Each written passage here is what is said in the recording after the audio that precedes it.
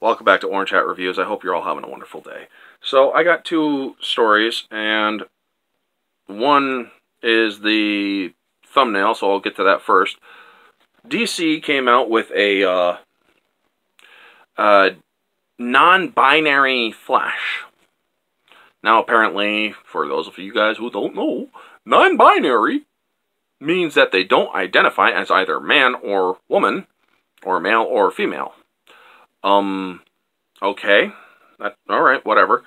Can I ask you guys a serious question? You guys being DC Comics and whatnot. What does that have to do with this person's ability to run really fast? What does that have to do with this person's ability to save a person's life? What does that have to do with this person's ability to be heroic? What does it matter? Honestly, I would like to know. You see, folks, when there's a hero, Batman, Batwoman, or whatever, I don't care about their gender. I don't care about who they're fucking. I don't care about who they're worshipping. I care about their ability to kick ass, save the day, and that's it. Basically, yeah, that's it.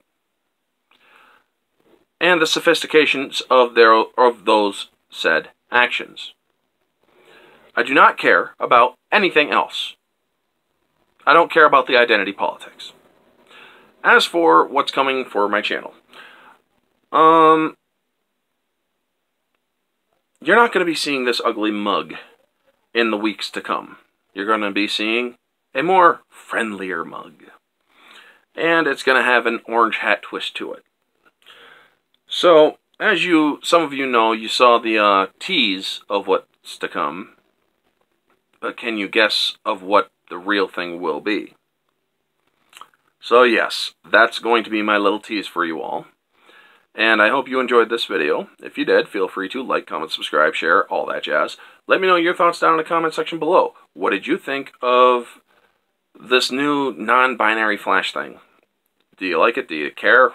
Let me know all your thoughts. Also, what do you think the tease is? For those of you who do know, feel free to guess.